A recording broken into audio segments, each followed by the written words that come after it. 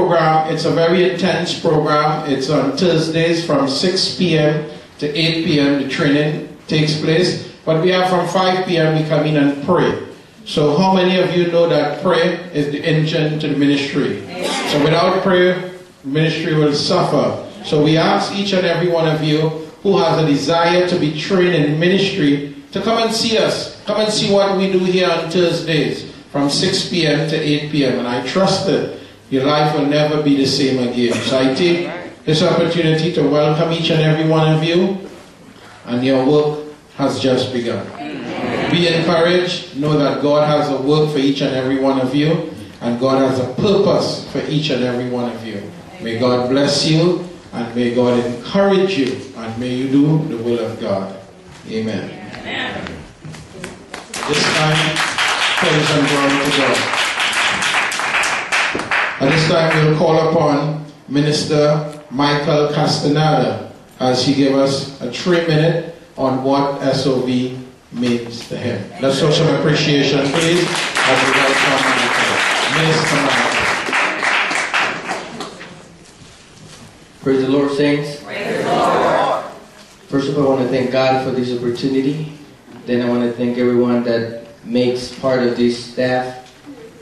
All the doctors, prophets, Dr. Vicki, people in charge of the Treasury Department. I came to S.O.V. being invited to share a word for the food ministry in the month of, I would say, September, October. Never thinking or having an idea that I was going to be blessed through S.O.V. this way. I grew up, as many other Hispanic churches or ministers grew up, thinking that having a city license was enough, or that was it.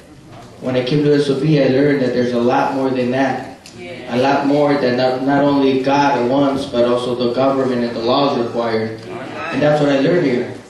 I learned that we all share the same spirit, we all praise the same God, and God opened the opportunity for me to be here with you guys. I mean, to me it's a privilege to be in every class that I was in, learn from so many people. I learned so many things that I thought I knew, that I didn't know, or I didn't know. I was wrong.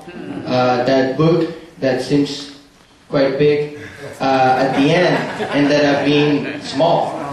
Because there's so many things that you learn, and when the class is over, you think, what's next?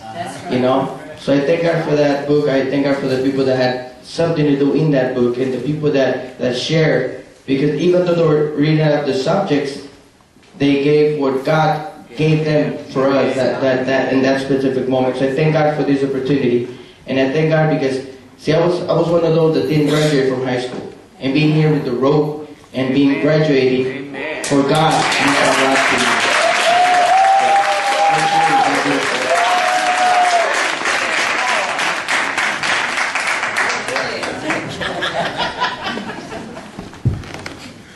Praise the Lord. Praise the Lord. I thank God for my tenure here at S.O.V. and God has just opened many opportunities for me to become a vital part, I believe, of the school. Yes. Yes. I'm to stand and give you some information or comments on our grading structure. You know, sometimes when you start things and you're beginning to grow, every ministry, every school, every business, every venture starts at one level, and then it begins to grow. Yes. And as it grows, things change. Because as you become wiser, I've been a business person, and I know that when I was in business, I started one way, and then I grew to another level. And so every time you go to another level, there's another responsibility. Yes. We're growing here at S.O.V. and we're learning. And as we grow, we do learn. And so in our grading structure, it's going to be taking on a different look. We have now a letter grade for our sermons, or for our ministers, or your gifts when you're standing and preaching for your 3 minutes. We've introduced a letter grade structure. And so I'm glad about that. And as we are viewing the other pieces that you're turning in for homework, we'll also be affixing letter grades for that as we try and structure a way that we can do that, so everybody will know how they're doing. It's not just turning in the homework and just we have it. So we'll be meeting together. I'll be meeting with our homework coordinator, and we'll be coming up with other ways that we're going to our grading system will grow as we're growing. Amen? Amen. And so you pray for us as we're doing this, and so that I believe that every time you take on a new and I did not know about that. I missed something. I missed the criteria, but it's all good. The Lord has put me in a position where He's teaching me to come up here ill-prepared. And He's teaching me to do that for a reason, because He wants me to be led by the Spirit. A lot of times when we prepare for things, we prepare in such an adequate, structured way that our flesh gets in the way. So what the Lord wants to do is rid you from that, explain you from that, and dismiss you from that, so the power of the Holy Spirit can get discernment. So I'm just going to be led by God right now for the next 2.5 minutes and ask Him what He wants me to say in Jesus' name.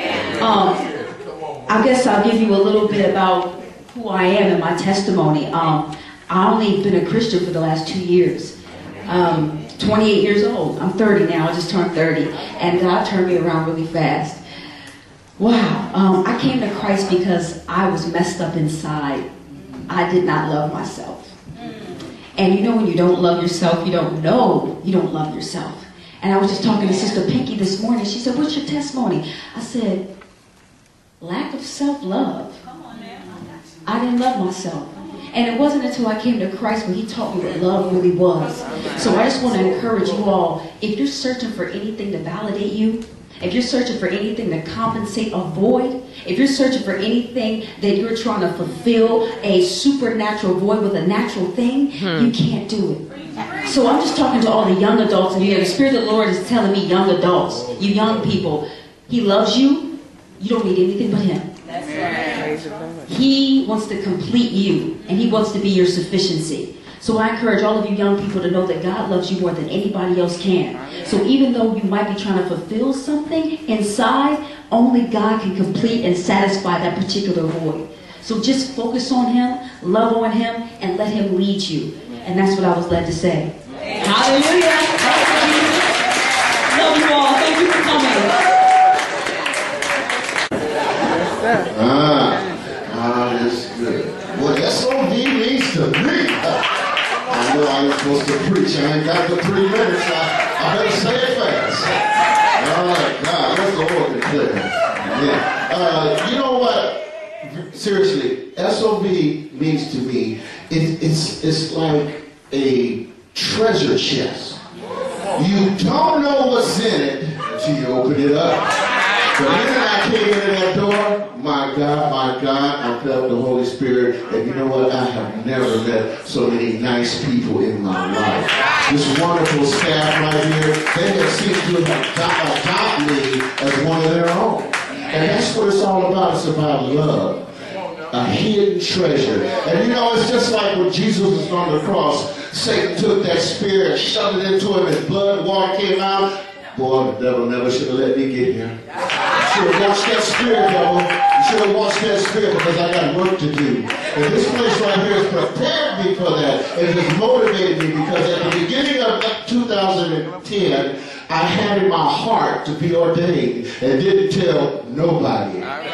Do you see what I'm saying? Nobody. And you know what God did? He reached down into my heart, into my mind, and He sent me here. Hallelujah. Now, devil, I'm here, and I'm here to stay. Glory to God. I'm going to speak in public, but I'll try and I'm going to get used to it. I just want to tell a little bit about me. I grew up in church, and I never had the experience to be in front of that many people. So the last time I preached, I was so nervous, but S.O.V means a lot to me. It is a privilege of being here because, you know, thanks God first, because put Pastor Vicki on our way, on our path. So we're here, and we thank God, and we thank Pastor Vicki and all the staff, all the ministers and everything. And it is a privilege to me. And hope I'll do God's work my whole life, my entire life. God bless you, everyone. And much, but when I came to S.O.V, all that had